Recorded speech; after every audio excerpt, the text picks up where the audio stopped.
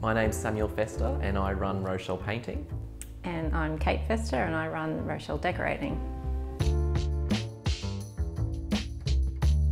Rochele Painting started 45 years ago. My parents started it, Rocco and Michelle, and they joined their names together to form Rochele. The location's fantastic. It allows you to get to the airport or get to the city. It's a very unpretentious area as well. It feels like it's a bit of a productive hub. It also has an awesome vibe. It's really just a cool, trendy place to live and work. For me, I've got clients from Gold Coast to Sunshine Coast. It allows me to be smack bang in the middle of both, and it also means that to access any area within Brisbane is virtually half an hour for me, so very convenient. It's also very close to some great restaurants which are within walking distance of where we live.